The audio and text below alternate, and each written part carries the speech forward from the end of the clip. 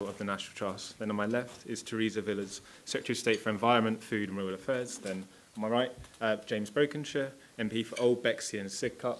My far right is Karl, Chief Executive of the National Council of Voluntary Organisations. So why are we talking about parks and green spaces and their role in our towns and cities? Well, for Policy Exchange, over the past, well, more than that, over the past year, we've talked quite a lot about beauty. And I'm very much thanks to James, more than anything. And we've normally talked about beauty in terms of housing. We strongly believe that we need more beautiful housing, but we also need more beautiful places. And what we really talk about, we're not just interested in the aesthetics of new homes. We want to give people like the best living environment possible. And buildings are one part of that, but places like your parks and your green spaces are as important, if not more so. So that's why we're talking about it today. So why are parks and urban spaces important? Well, they're really important to people's health, their well-being, almost like a place's identity as well. They're places where communities come together, where they interact, they're part of our heritage. They also have huge environmental benefits with air quality benefits and the like. And it's not just the kind of the greenery. It's also I was thinking about this before chairing actually. It's the playgrounds and the cafes and all the parts of parks and green spaces that we really enjoy and we care about. But the reason why we want to talk about this today as well is that across local authorities who tend to have responsibility for parks, they have faced a number of budgetary pressures over the past few years. And there's now a changed relationship between local authorities and parks and communities. And this brings into question how can we kind of protect our urban parks and green spaces. Are there new models of funding and managing these vital assets? So that's why we're holding today's event.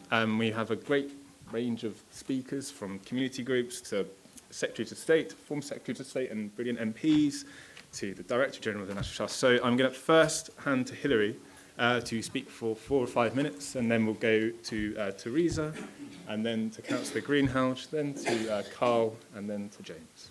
And then please have brilliant questions ready that are a sentence long and end in a question mark. So Hilary. Good afternoon, everyone. Thank you so much for joining us to talk about this really, really important subject for me, for the National Trust, but more importantly for this great country. I want to start with a little bit of personal reflection as to why parks are important to me. You might have guessed from my accent, I'll try to talk slowly. I'm from Northern Ireland, and I was born 1966, 2 years before the Troubles started. And during that period of the Troubles, as it was referred to, it was very, very difficult to find anywhere in Northern Ireland that wasn't a place that was segregated, that was a place for one side over the other side. And our parks were one of the very few places that was the case, that you could go and be you and not have a label attached to you.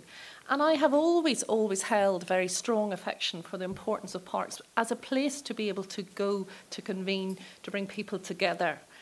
And that's always stayed with me. And so I end up in a job as Director General for the National Trust, and in a way, I've got this opportunity to work with an organisation that believes passionately in the importance of places for people, places for nature, and to think a bit more about why parks in particular plays such an important role in that.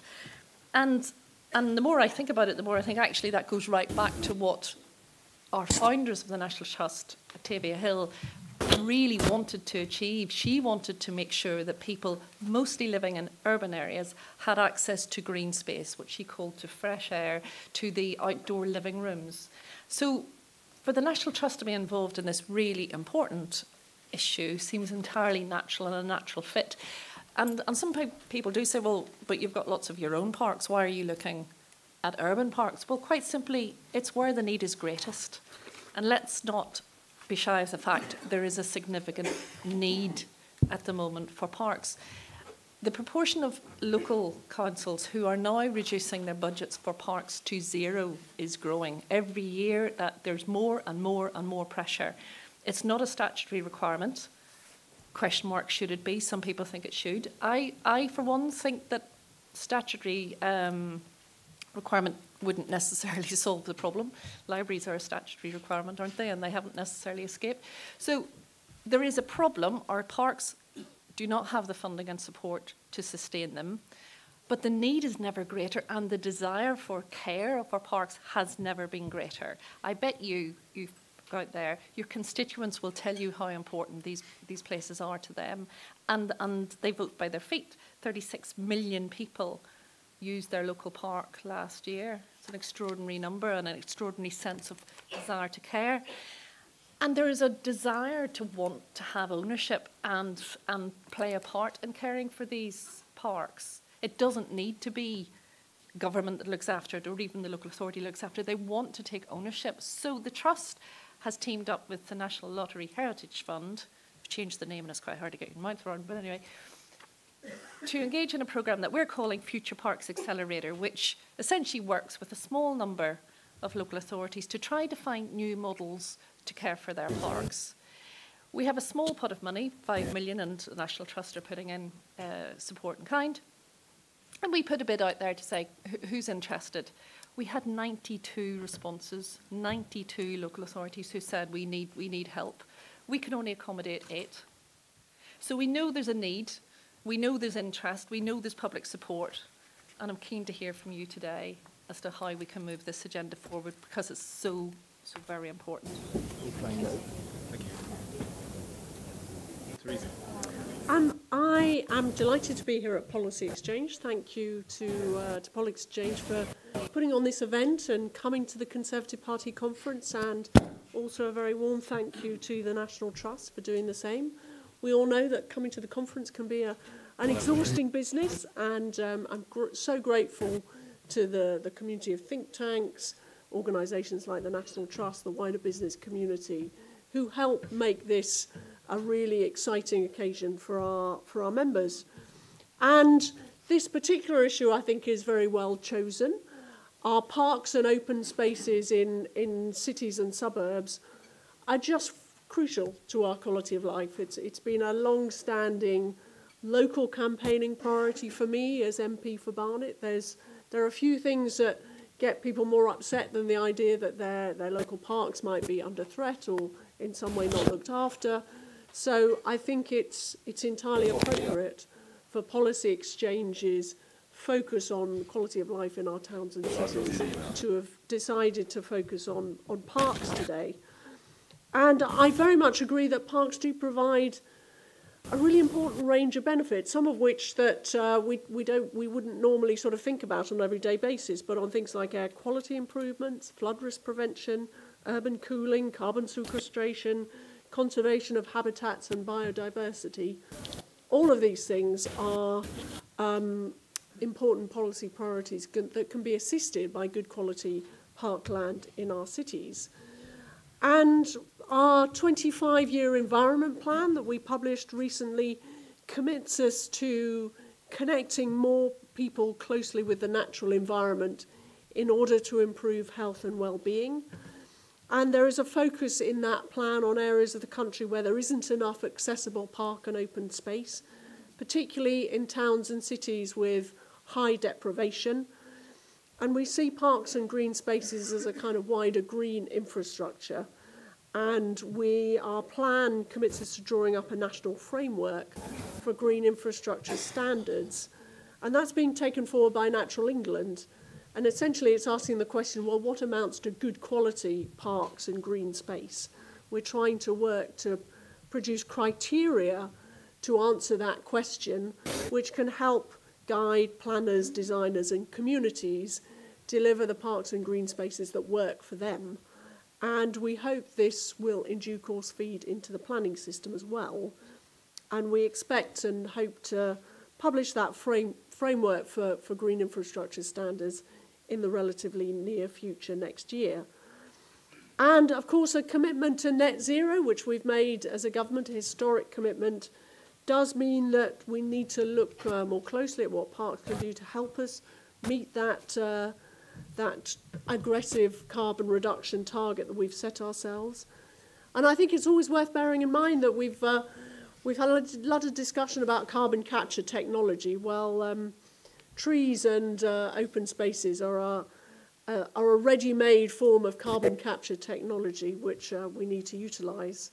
So I think that we need to undertake a big uplift in tree planting. We made announcements at this conference about supporting new forests in Northumberland to build on the work that's being done in relation to the Northern Forest. But I think also that tree planting programme can be part of, we can see it manifest itself in some of our urban parks as well. And I do hope, I mean, we've talked about funding.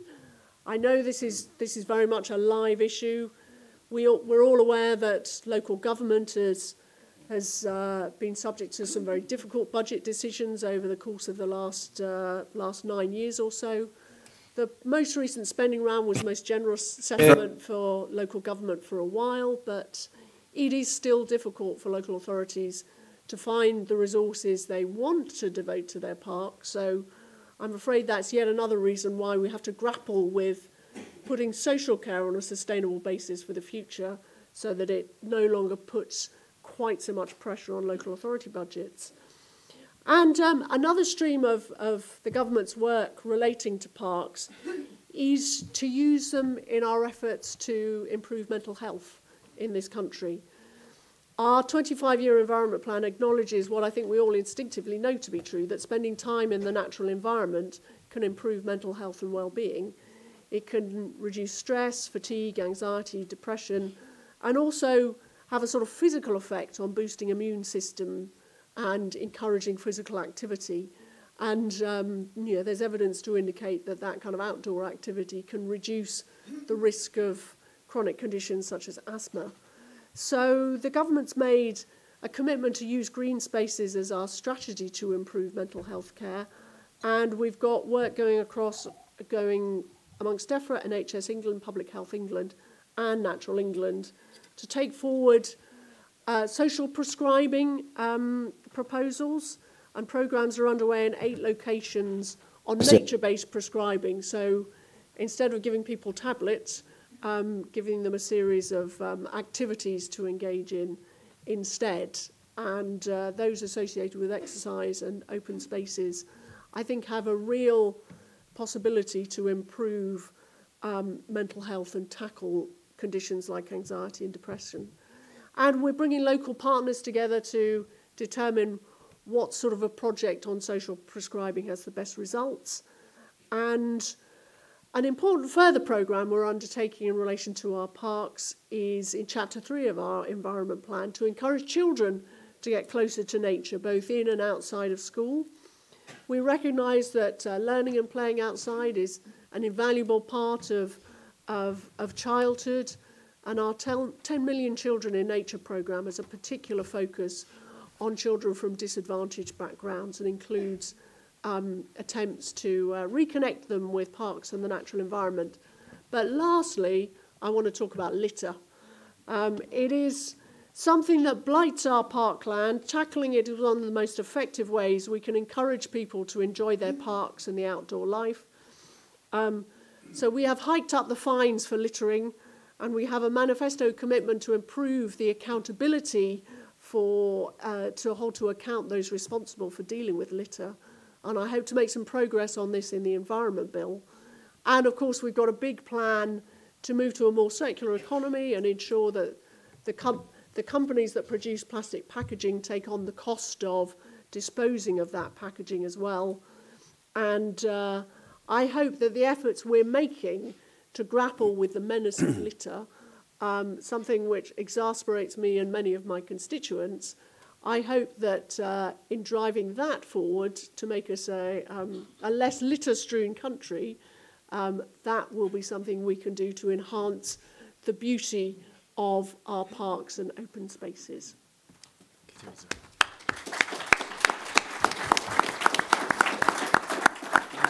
Councillor Greenhalgh, can you provide a kind of local authority perspective? I can, hopefully. I mean, first of all, I want to say that I think this is absolutely the right territory that the Conservative Party should be in. We should be absolutely fighting for our local parks and green spaces. And I say that from someone we've only been in control of Bolton since May.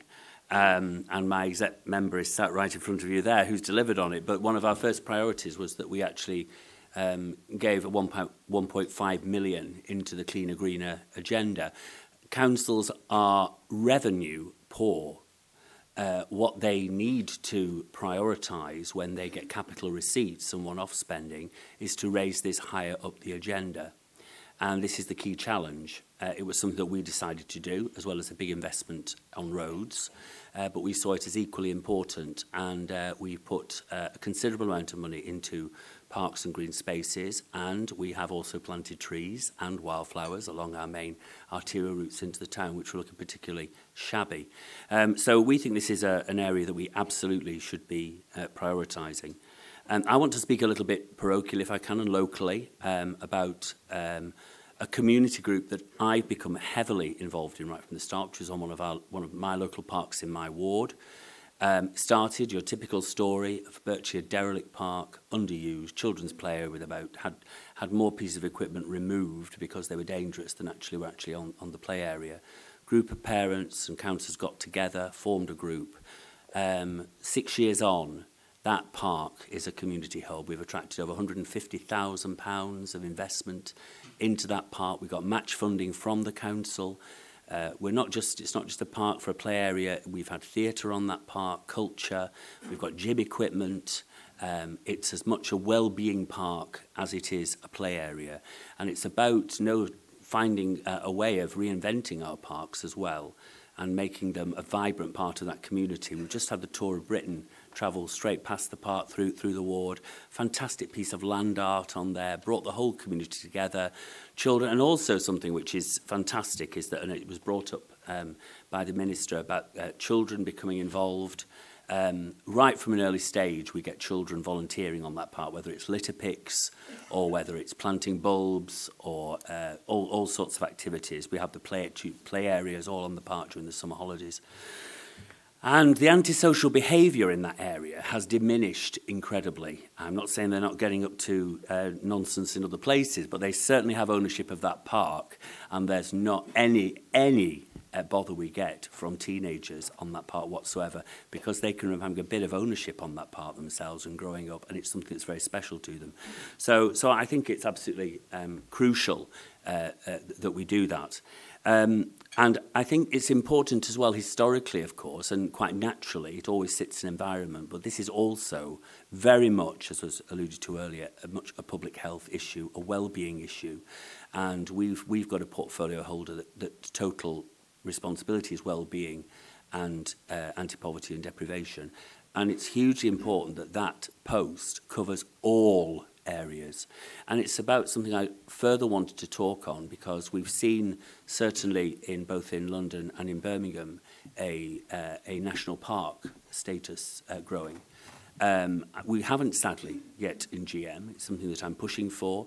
We actually did a motion to our council, actually, which kind of fell under the radar a little bit, but it was supported by Michael Gove, the idea of an urban green heart, a kind of regeneration through conservation idea, that really there's so much regeneration going on, especially in our urban areas, that really the green agenda should be so much at the heart of that. There is a real opportunity. So many of our northern towns are really flattening and starting again. There's a real opportunity there to actually build that green agenda, to plant trees, to create green spaces within our urban centres.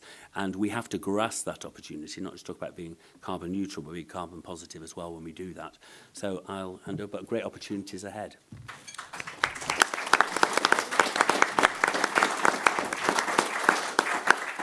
Karl.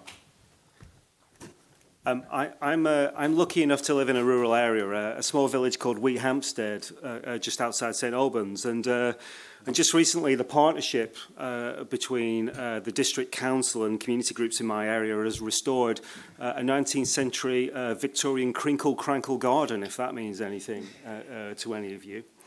It's worth visiting, I promise you. They're quite a rare thing. But what I wanted to say is that the engine that's been behind that has been people who get involved in their community. It's been people who volunteer. They've created not only an aesthetic space that's pleasing to the eye, but a sensory garden there. You know, it's obviously contributed to the heritage of the village. But it's people getting involved that's primarily behind that, people who give their time and volunteer and get involved. And I unashamedly want to say to you today that the link between green spaces and getting involved is something that we should celebrate and nurture. It's not just about sort of things like gardens that are aesthetically pleasing. I could talk about the Trust for Conservation Volunteers and the Green Gym scheme that they run that's about people exercising and volunteering at the same time. In York, there's a project called Growing Green Spaces that's a similar sort of exercise and volunteering. And could you put your hand up if on a Saturday morning at 9 o'clock you go for a run and do 5 kilometres in your local park at a park run? If I'm not on the Today programme. Yeah. Parkrun is one of the biggest growing organisations, not just in this country, but worldwide. And it's an exemplar of not only the importance of green spaces, but the modern way in which people choose to participate and get involved. And all those things that Theresa talked about in terms of that agenda around health and well-being, Parkrun is an exemplar of that. Though I note in passing that there was one example a couple of years ago where one local authority actually banned parkrun from their space because they were using the space. I mean, I don't quite sort of get that. And also, Theresa, there's a junior parkrun that started near us as well for young people to answer your sort of question. I want to be very clear that getting involved is good for you. We got data from NCVO. At NCVO, we've just done a piece of work called Time Well Spent that shows there's a clear link between the fact that people feel less isolated when they get involved. And what surprised us when we did the research recently was actually that was most evident for young people. They found volunteering was a really important solution for them in terms of the loneliness that they felt. And getting involved is also a way of bridging between communities. Though I'm thinking about another green space that's just near me, the Heartwood Forest, for those of you that might know the Woodland Trust, where, you know, I mean, it's not always about bridging between communities. There's a bit of a fight at times that goes on between the horse riders and the dog walkers and the runners. But there you go. So, volunteering, I think, changes your life, and green spaces have a role to play in that, and we should celebrate volunteering. But that participation, it needs spaces and places. It's not just green spaces, it's youth clubs, it's village halls, and so on. And I guess one message that I have is that if I'm right that volunteering changes your life, I think we need to recognise that whilst 7 out of 10 people have volunteered at some point in their life, 3 out of 10 people have never volunteered ever. Okay?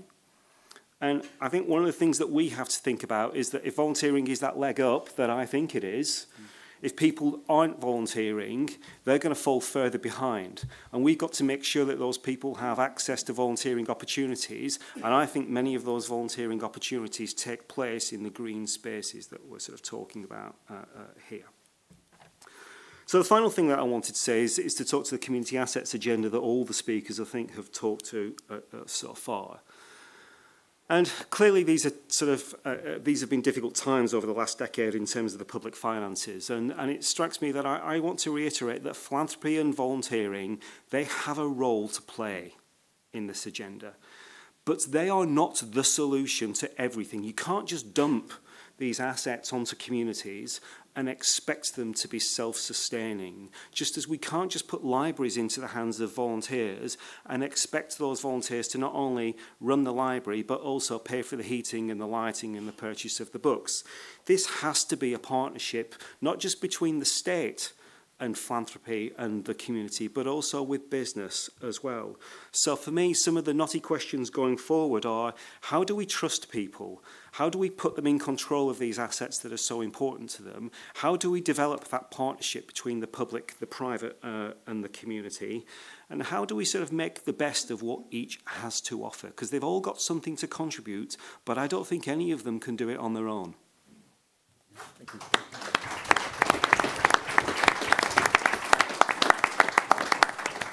James. Thank you. And at the outset, can I thank Policy Exchange, not just for today, but for banging on about beauty in the way that you have over quite some considerable time. Beauty, yes, in the built environment, but I know that that means how it is set within the natural environment, which naturally takes us into today's discussion about parks. Now, I'll let you into a little secret. I know that over recent months I've become more famed about my 4 ovens and baking and stuff like that. But I tell you, what I'd like to do actually beyond that is going out, enjoying the green spaces around where I live in Bexley. And we are very, very lucky in having beautiful parks and lovely woodland and that space that you can enjoy. And it makes you think about that relationship to place, and beyond that, your own identity, the way that we relate to the places that we live in, and how parks and open and shared spaces are profoundly a part of that.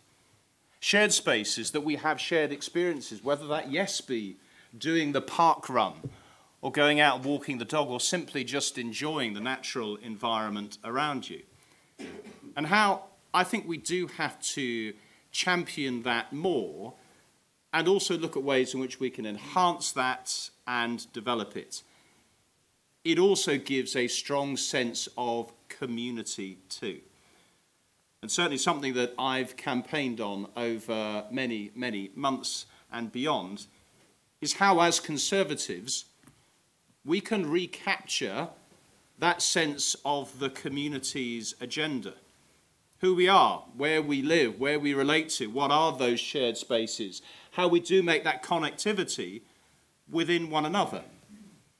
That's why I published the Communities Framework just before the summer, to start to develop some of those ideas that Karl has, I think, rightly highlighted. How we can look at where there are good models, a partnership between local community groups, yes, between business and councils and other parts of government too, to ensure that we can enhance our parks and our green spaces and that shared sense of where we come from and who we are.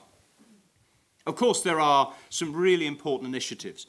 Pocket parks, the support that we've given to that for community groups to effectively create or support new or existing parks too.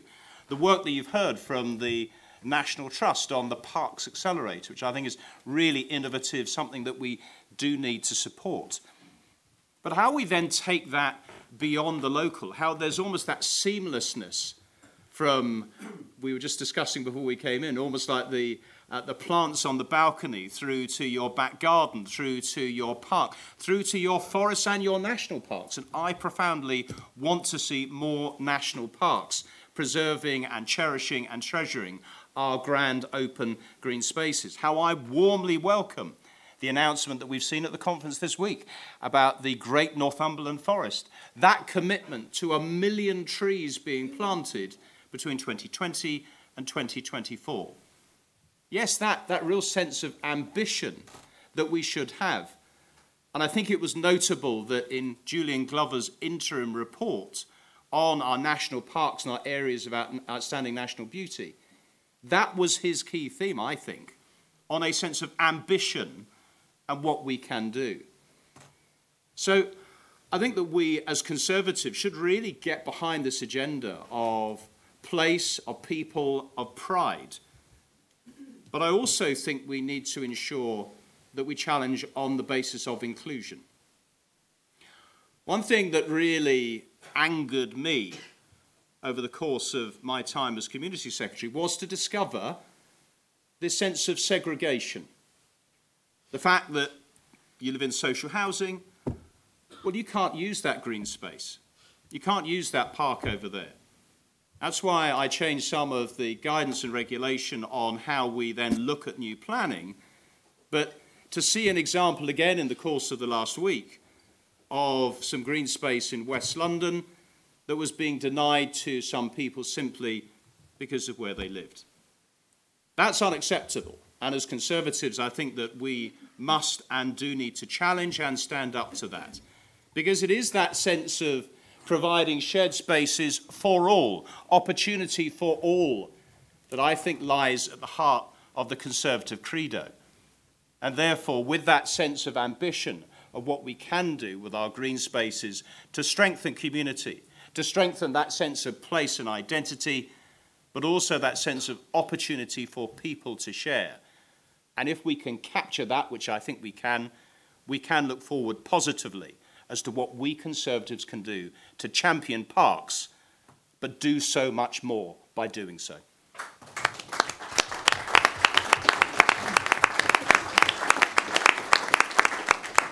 Thank you, James.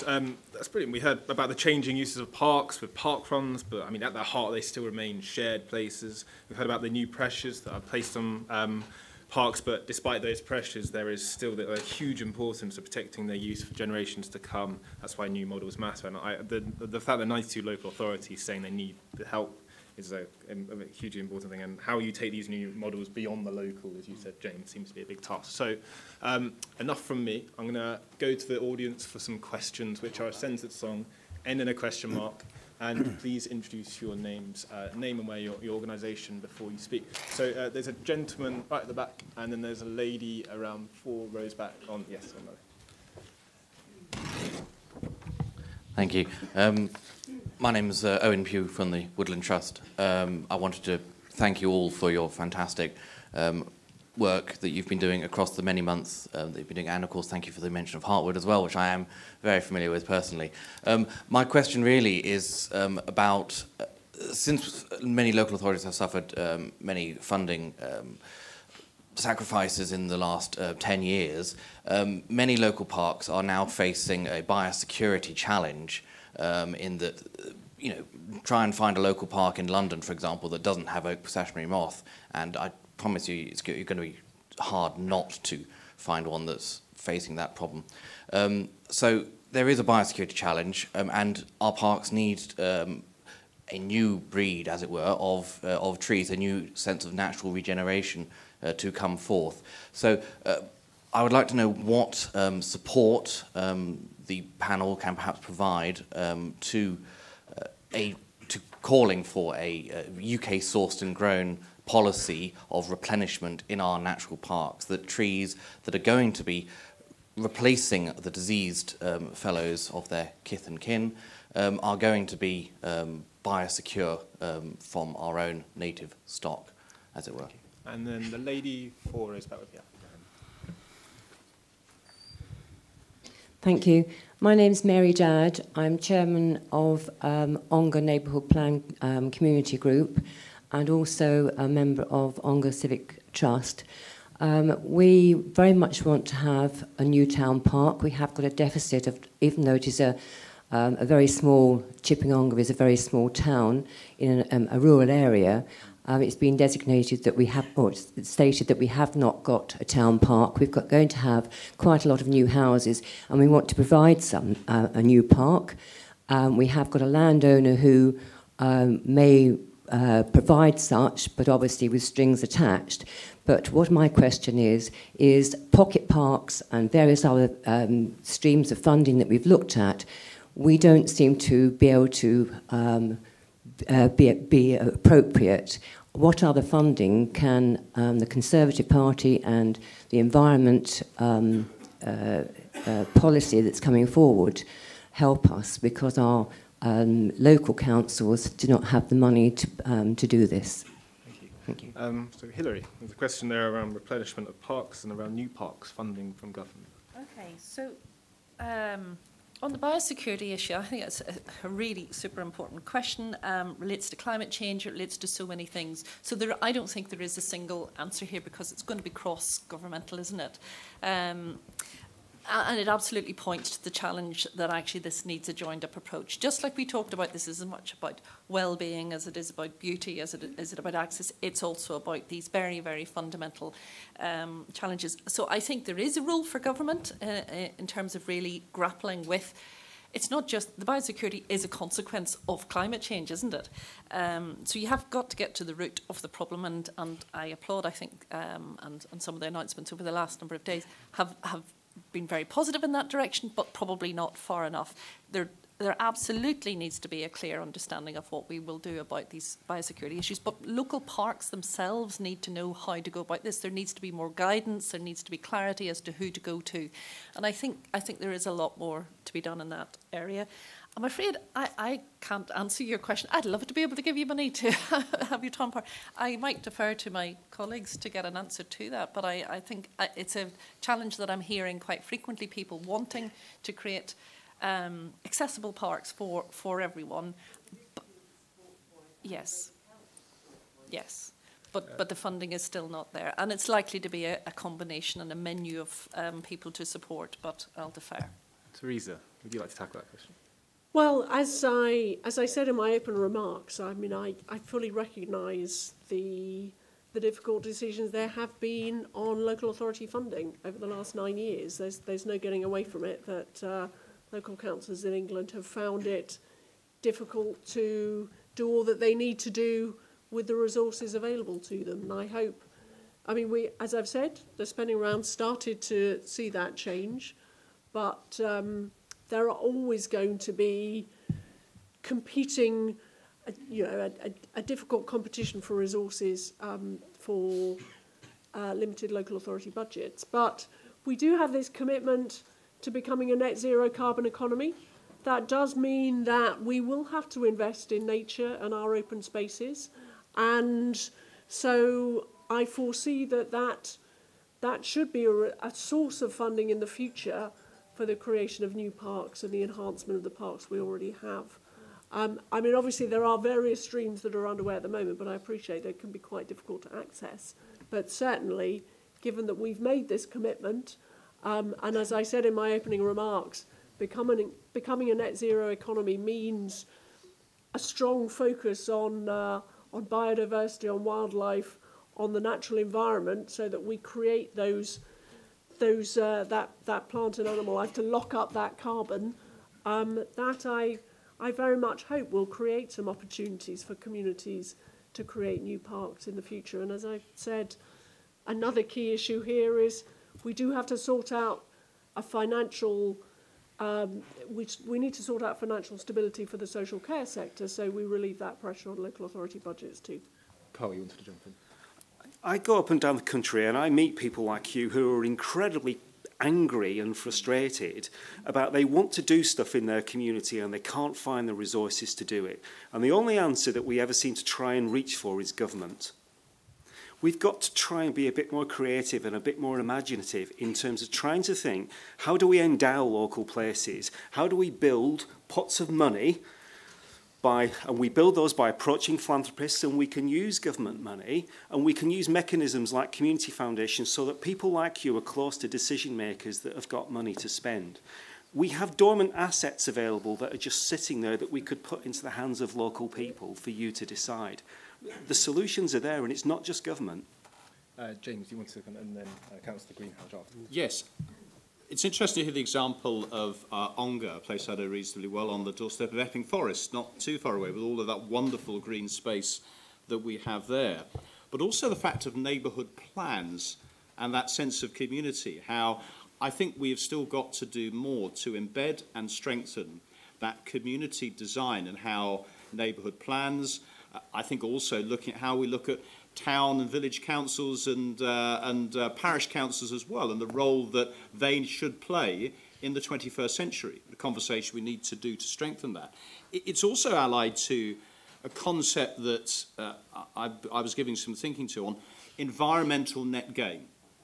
So in other words, if we develop what the quid pro quo of that is, where we know the relationship between the built environment and the natural environment, if we're really two-shaped places, and therefore how with community planning plus that sense of environmental net gain, how that may also unlock other sources of funding and finance to actually make places that we should be proud of, that are beautiful, that we can look for the future on having set that down.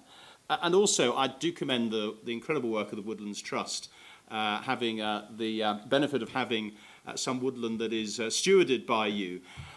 Yes, there are no easy, I think, answers. I think it is about joining partners together. But equally, I know the work that you have done through the Queen's Commonwealth Canopy and some of those other initiatives as how we plant more trees and being thoughtful as to how we do that, which is why I think some of the commitment that the government is now doing needs to do that in partnership with people like yourselves to ensure that we do that smartly, think about biodiversity, think about biosecurity, and therefore are planning for the future. Councillor Greenhatch. Yeah. I have a feeling, like others on the panel, that this will can become higher on the agenda for tree planting now with the commitments we've made to being carbon neutral. Those of you that are aware of the politics in this part of the world will know that we have legal challenge on most councils in this area on our clean air. So it's a huge issue for us locally. I think also we have to think outside the box a little bit. We're not too far away from a scheme that was a fantastic community scheme where there was house building, trees were being lost.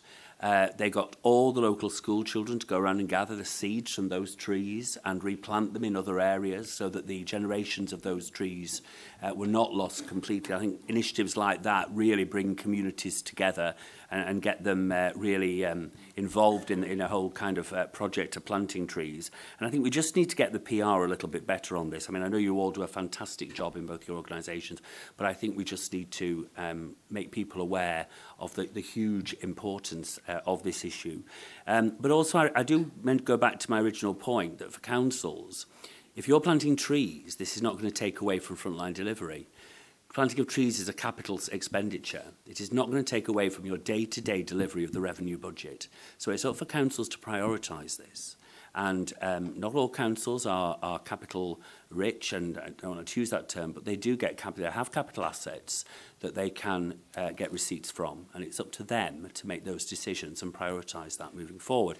And just going quickly to Ongar, I think if I was on your council and I heard you mention house building, I would make sure that you get a great deal of Section 106 money.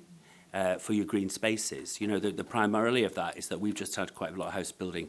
We've got a lot of house building going on in Bolton. And part of the strategy is education, health is predominantly always the ones that are chosen. Get green on the agenda. Make sure you get 106 money. So all that houses that you're going to get built, you want some green return on it. So make sure you fight for that Section 106 money from your developers who will get a lot of money from building houses in your area. Brilliant. Let's go for a couple more questions on this side of the room. There's a lady just on the left there, and then the gentleman at the front. Hello, I'm Alison Ogden-Newton. I'm the Chief Executive of Keep Britain Tidy. We administer the Green Flag Scheme, which is the quality mark for open and green spaces. And whilst it's never actually been more popular than it is at the moment, we also appreciate from our 15,000 volunteer Friends of Parks and also the Eco Schools programme we run in 19,600 schools that parks are under real pressure and play equipment's being lost. Kids aren't having the kind of access that they need. I was absolutely thrilled that Secretary of State mentioned litter, obviously, but also the very direct correlation between non-recyclable packaging. I've been serving on the Parks Action Group, and thank you to the Minister for his support to the Parks Action Group. But the connection's been made, and I'm really anxious to hear what the panel thinks, between the hypothesised tariff on plastic packaging that can't be recycled in particular. I know the government set a target of making sure that all packaging can be recycled, and for those that can't, there will be an additional tariff served. Could we not make a correlation between that tariff and our open spaces and start using some of that money, should it be forthcoming, to invest in the kind of space we all want? Because I know it's been touched on here, but there is such a phenomenal strength. There's a really strong argument that stable, happy, safe communities where people are healthier and they circulate and they have much more positive social interactions are all based around public space.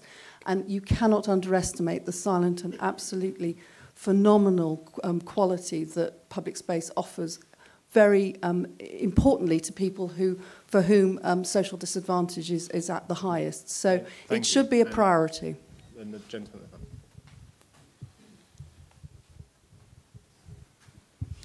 Thank you, Bruce Buckland. I'm an architect based in Hampstead. Building slightly on the previous question on litter, we've had a very, very successful anti-smoking campaign running for over a decade now, which has made a massive difference. Can we please have the same thing for litter to try and change people's behaviour and make sure our parks are kept tidy from the very source? Hilary, do you want to take either of those? I was in a similar panel before. We all were violently agreeing with each other. That's good. Which is a very good thing. But you've touched on two specific things there. One, this relates to how do we fund. I think we're all in agreement this is really important, but we come back to the knotty problem of how do you fund it. And I think I have to pick up the comments. The temptation is to go back to the same model every time, and if we keep going back to that, it's not going to get any better, is it? It's not going to fix within the confines of how we've been doing it to date. It's not working. I do think this depends on a combination, on a spectrum from engaging with the individual as to why this matters, so campaigns that actually build awareness as to why it matters. And the difference with smoking was it's what was in it for the individual. So what is in it for the individual to keep places tidy? And actually that then relates to climate change, it relates to our environment, it relates to all the things that the nation's young people have got excited about out there actually as to why these things matter. So I think you have to relate why it matters to the individual through to, and why does it matter to all these other partners? So why does it matter to to the private sector, to developers? Well, of course, green space make places nicer to live in. Therefore, it increases the value of the houses you're trying to sell. Why does it matter to local business? Well, you want to attract talent to your business. You want to have somewhere nice to live. So why does it matter to people that these places are looked after? And therefore, is there a correlation to the money I put in, I actually get something back from it? And I think we haven't been clever enough in making that relationship clear. Up until now, it's been a green space is important. It's very much dependent now, I think, on understanding why it is important and what the return on the investment, and that's not just financial return, what that looks like. And I do think there needs to be just simply around a campaign around, I'm going to use this word now, I really don't know whether I should, there's litter and then there's dog poo, which is the other thing that my post bag is full of. But those two things actually genuinely, they matter to people. They really matter to people. And that is about education. That is about engagement. That is about why do these things matter to me?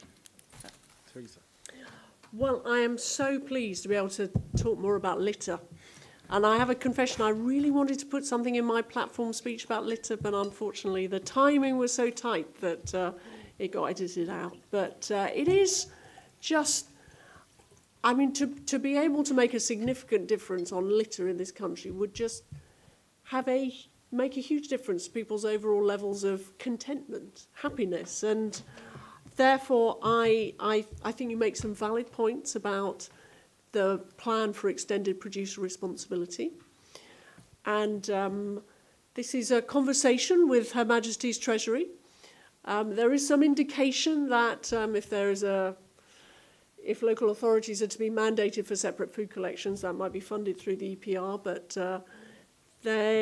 I can see that you make an attractive case for saying that some of the cost of collecting up that plastic packaging from our parks and open spaces might be appropriate to be funded via the EPR. But I have to say that decisions on that are dependent on the Treasury and have yet to be made, but I will take that as a representation and feed it into the decision-making process. And in terms of an anti-litter public information campaign, I mean, I have a lot of sympathy with that. As ever, resources are an issue, but I mean, we have tremendously successful examples of public information campaigns run by government. You mentioned smoking, drink driving is another one. Road safety, the Think campaign has been phenomenally successful. So if I possibly can, I shall try and find some extra resources to boost the brilliant efforts made by Keep Britain Tidy to convince people to stop dropping litter. And as I say, if we can actually make a difference on this, whether locally or nationally, I think we can have a real sense of achievement because we will be making life better for millions of people across our country. James. Well, I say all power to Theresa's elbow in having those conversations with the Treasury in making that case out. But I think there is a very important relationship issue as well between local government and the work that is taking place with the Environment Bill and just how that funding does get allocated. And so I think it's absolutely right that we're sort of flagging that up as a conversation which does need to be had. And it's also how we need to continue to advance the community's agenda. which I think still lies at the heart of all of this. I'm just refreshing myself on what we said in the framework, and what a strong community is, and it's about people, place, and local pride. And on that latter point, that comes from the connection between people and place and generating, I suppose, a shared sense of belonging and local identity. Now, there are a whole raft of different recommendations and action points that came through from the community's framework. The important thing is that we get behind that and actually drive that work forward. Because I think it is about that sense of, as you know, I was doing last week on a community litter pick. And therefore, not just about what government or what a voluntary organisation can do, but how collectively we all have a part to play, which does profoundly come to the prevention agenda and how we actually start to think more carefully about the environment around us. I think there's a real opportunity with the next generation coming through, the greenest group of people that I think we've ever seen, and in a good way, of thinking about conserving for the future, about our environment. We need to harness that through schools, through other programmes as well. And I think it is, again, that sense of will. If we can put our shoulder to the wheel, there is no reason why we can't make this happen. I just Councillor Greenhalgh briefly respond. Yeah, just following on from what James has said there, I think the schools play an integral part in this. We've done quite a lot of... I completely understand the national campaign thing, but I do think it comes back to local ownership of areas that actually genuinely want to make a difference to their own areas. But I'm not averse to it. I think, you know, school poster competitions, as simple as that, start at an early age, get them thinking about what the implications are. I know we have environmental assemblies that we have in our area, and as you mentioned earlier, obviously I won't go into detail, but the posters around the dog poo were quite illuminating from the children. But I just think all this go back to that point of ownership that we all have. And actually, you know, you always get that argument, you get it on social media, go, oh, we shouldn't have to do that, you know, we should go out and pick up litter, council should be doing that. But at the end of the day, it's about, a local pride in an area. And actually well, I think we've over 200 or something local litter pickers that go out every week now. The council enables that to happen. They provide the bags, they provide the litter pickers, they go and collect the litter, they have their points where they have to be dropped, and the council will then go around and collect them with their normal rounds. So I think there are lots of ways that we can all work together and enable a society that we're all quite proud of. There's still a heck of a long way to go. And going on to the recyclable plastics, I think we need to move to an area where there is a clear indication to people that when they do something, it will help that particular area. And I think we've not got that, and I've not got the answers to that. But I think if you get that, even if people decide to shop in a certain shop, they know that shop, there is a percentage, even if it's only a small percentage, helps towards a park. And I think we're looking at those kind of initiatives and community initiatives that can help those areas. But I think there's a lot of areas like that where if people know they're benefiting a certain, it's the same issue with the trees as well, if they know certain aspects are directly correlating to their own choices in life, then I think that's an area that we should as a government be moving towards. Okay, hands up for questions, please. So there's a gentleman in the green tie, and then the gentleman at the front here. That's right. And please, one sentence of a question mark on you. Thank you, Jack. I'm Benedict McLean, and I work for Policy Exchange on environment issues. We recently published a proposal for a Nature in the City Act, which would mandate local councils to not overmanage their parks and green spaces, and thereby save money and improve biodiversity through allowing wildness back in. I wonder what your thoughts on that might be. And then the gentleman at the front in the red, purple tie. Thanks, Jack. Jim Clark from Thames Water. We are working and we're spending millions of pounds in greening some of the urban spaces. And as Theresa said, these are great for preventing flooding and treating water quality. The problem is that they've been shrinking, and they've been shrinking for quite a long time. We've lost 7% of urban green spaces since 2001. What can government do to sort of help companies like ours to work with local authorities who are under pressure? Okay, brilliant. We'll go from right to left, and these can be kind of closing remarks at the same time. I don't know, we have to keep the schedule. That's right, so Karl. Cracky. I'm afraid I'm not an expert about rewilding, despite my surname. I'm actually going to come back to sort of the earlier point about trust people.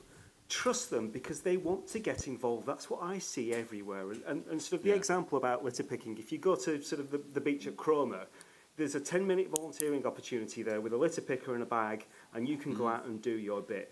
We've got to try and get out of the way, and we've got to recognise that the community is a resource, that philanthropy is a potential partner in all of this.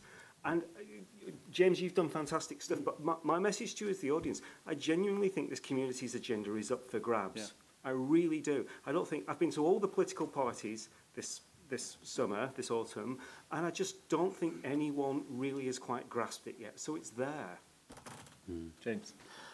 Thank you. And I think Karl's point about trusting people is one that as Conservatives we naturally lend to, and therefore why we should be able to grasp that agenda. And I think that there's some framework that we can now build from and really own this and make this something that we can take out and underline. Because profoundly as Conservatives, we believe in communities, we believe in neighbourhoods, we believe in trusting people. And it's interesting, the points about the green spaces and I suppose that protection. I take the view that, yes, we do need to deliver on our housing agenda, but we shouldn't be just building all over our green belt to do that. I think we need to be more imaginative, we need to be more creative, and if we really are celebrating our green spaces and places, I think we need to challenge ourselves on how we deliver, but equally how we safeguard our green belt and the things that make our country the special and precious place that it is. So I think that's certainly one way in which we can help on that agenda. And I think on the issue of wildness, well, certainly I'll look at the policy exchange paper, but yeah, we can be imaginative. If there's a way in which we can promote biodiversity, then we should be. And I think it's about having that conversation. And if we get greater community involvement and community engagement, that I think will help define and decide on some of those factors, and indeed may help advance that. We have a copy of the paper at the back. Theresa. Well, I would just like to sum up by, I think this meeting has demonstrated once again how strongly committed Conservatives are and always have been to conservation of our natural environment and our stewardship of our parks and open spaces in towns and cities is something that I know every Conservative council in office across the country takes extremely seriously. And today's discussion has highlighted the importance of those green spaces for all sorts of reasons, whether it's health, flood risk prevention, or this great challenge we face as a planet to reduce carbon emissions. And I want to strongly echo and endorse what James has just said about the green belt being vital for the protection of our quality of life, both inside and outside the city. That green buffer zone to prevent urban sprawl is absolutely a core part of this government's environmental policy, and I hope always will be for future governments as well. On rewilding, this is difficult territory. I know that it sharply polarises opinions. It certainly has its merits, but particularly in rural areas, I think we need to take into account the interests of food security and farming as well.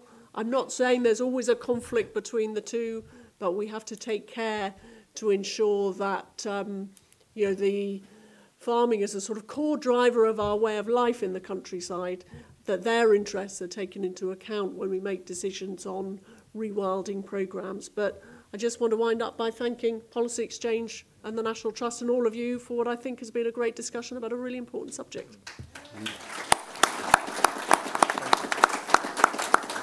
Hilary.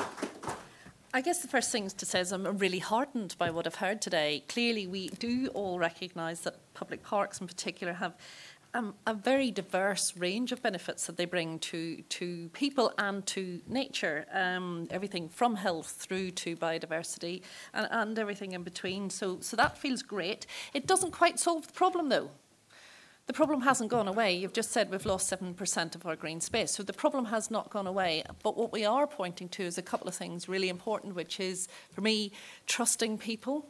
because we know our communities love these places. They want to feel part of it. They want to be part of the solution. So trust. But that of itself will not also be the solution.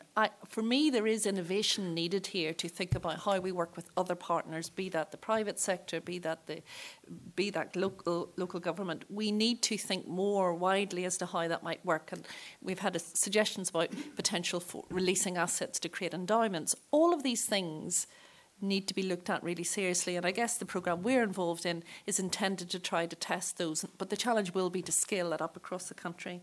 I think the last thing to say is that these places are so important, and the moment is right now. It isn't in 5 years' time or 10 years' time, because they'll be gone, because they'll be built over, they'll be lost. We need some action straight away. So I think the support in the room is really important, but it is an issue that we need you to take back and affect tomorrow. Thank you, Hilary. Councillor Greenhalgh, in 20 seconds, please. Yeah, right. Well, wildflowers, yes, we're doing it, and we're a Conservative council, so of course we've chosen blue lupins.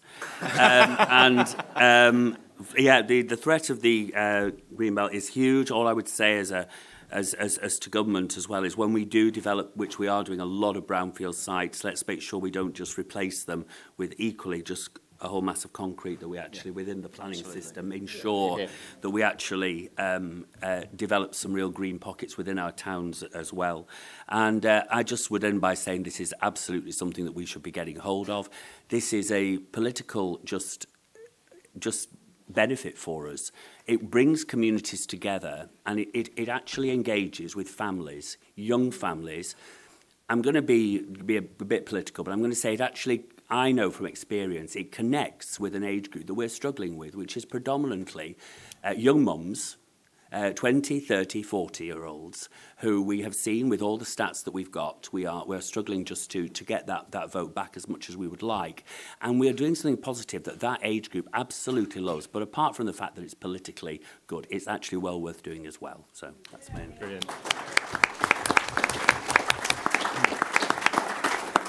Well, may I ask you to clap again for the audience? No, for the speakers. Thank you. Yeah. Violent agreement.